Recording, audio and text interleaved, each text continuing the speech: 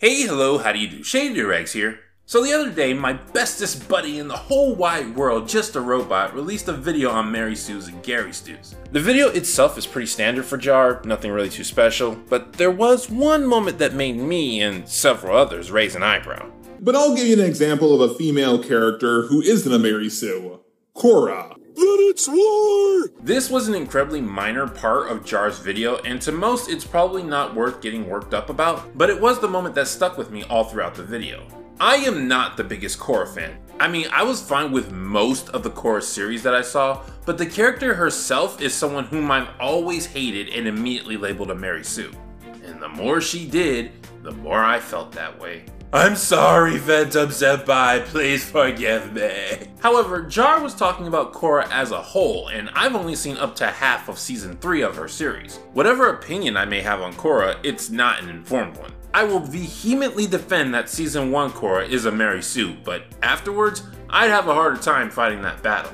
Still, while my opinions might not be fully informed, I was and still am not the only one who contests Jar on this notion. Scroll to the comment section and you'll find plenty of disagreement. And if you don't care about Jar's personal fanbase, there's that video by ER where he continues to call Cora a Mary Sue, with lots of people in the comments agreeing with him. So, is this where I dunk on Jar with my awesome literature knowledge, proving once and for all that the programmer is superior to the AI?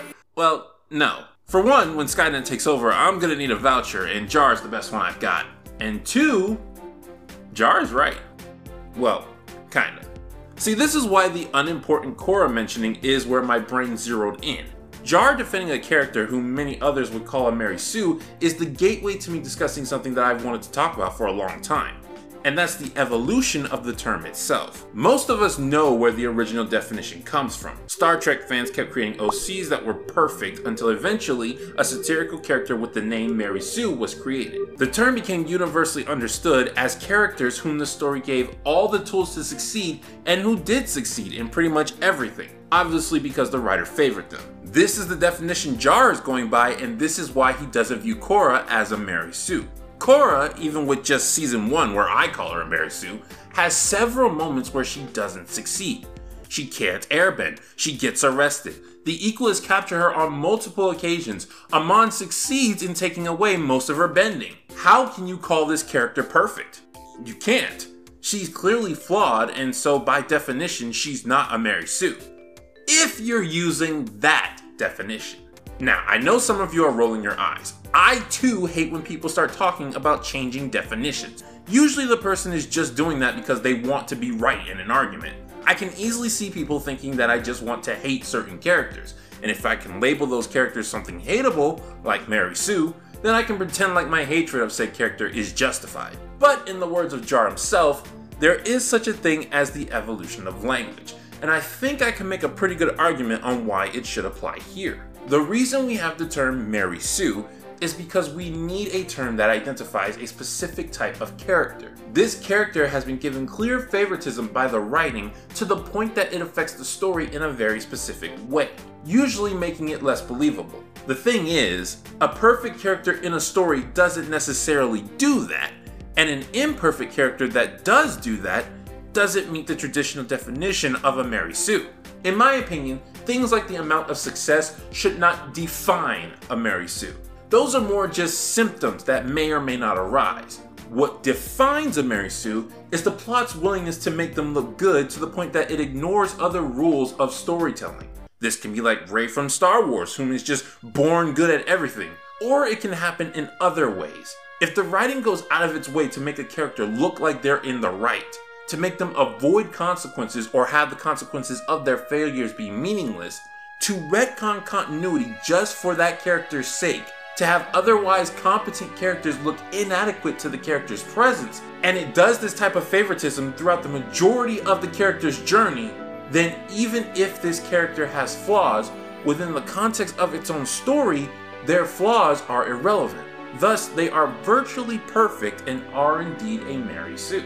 If a character's flaw is, say, that they're incredibly clumsy, but every clumsy thing they do leads to something good happening, and everyone within the story finds their clumsiness charming, then you no longer have a flawed character because of the context.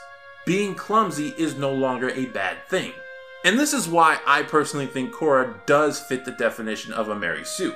Again, mainly in season 1. Yes, Korra does have to train, and even gets beaten up a couple of times, but there are little to no moments where the story isn't taking shortcuts to try to make her look good. Season 1 is littered with examples, but I don't have to go farther than the first episode to prove my point. Korra is told by Tenzin that it's too dangerous for her to go to Republic City. Tenzin is a wise old man with years of experience in politics who also grew up in Republic City. He should, by all rights of his character, know what he's talking about. Korra goes to Republic City anyway to disprove Tenzin's point. Korra is a young, naive woman with zero experience of the outside world and people. Her being this arrogant and trigger-happy should be a character flaw. While in the city, Korra gets a glimpse around, and because she didn't wait to be escorted, has no idea how to city, which causes lots of havoc. This should be a character flaw with lasting consequences. Korra is then captured by the police for causing a ton of destruction and is on the verge of facing prison time. This too should have lasting consequences. So, how does this all play out? Well, Tenzin comes in, bailing Korra out of jail, and tells Lin he'll pay for everything, solving the problem Korra created. Her actions did not have lasting consequences, and thus she did not need to learn anything. Korra gives a speech about how her inexperienced view of the city proves she needs to be there because it's totally messed up. Her character flaw is turned into a strength, not by her own actions, but by the writing that asks you to believe Korra just cause she said so. Because Korra is quote unquote in the right in this situation, Tenzin is made to look incompetent for his original decision to keep her away from the city. This competent character looks incompetent so that Korra can be right. Within the first episode, the writing of The Legend of Korra demands that we root for Korra, even though using obvious logic would tell us that she is the character we should root against. She is the character that causes the problems, who should be wrong about society, and whom should be humbled at the end. But that's dismissed because that's not what the writing wants us to believe. And we get a full season of this. There's maybe 1 or 2 moments where Korra has to face lasting consequences of her actions and realize that she's a flawed person, but all of that goes away by the end of the season. Korra's flaws and failures have little impact on the plot and on her character, which is why she starts out season 2 just as hot-headed as she did in season 1. She didn't have to learn anything. While I could continue to hate on this character, and I could because I really don't like her, Korra herself is not the point of this video. The point is, there are characters who pull the audience out of the experience in the same way flawless characters do, without themselves being perfect. This happens despite their flaws, due to the writing still telling you that they are perfect because of how it treats their imperfections. The takeaway from this video is to understand why the argument "who is a Mary Sue" gets so convoluted. If you're going by the traditional definition, then characters like Korra are indeed excluded from it. However, considering characters like that still have an identical impact on the story, I think it's time we move past the original definition and realize that any character whom the plot is willing to play favorites towards throughout the overwhelming majority of the character's stay is indeed perfect within the context of its own story and is thus a Mary Sue. This has been Shady Doorags. So long, farewell, Auf Wiedersehen, goodbye.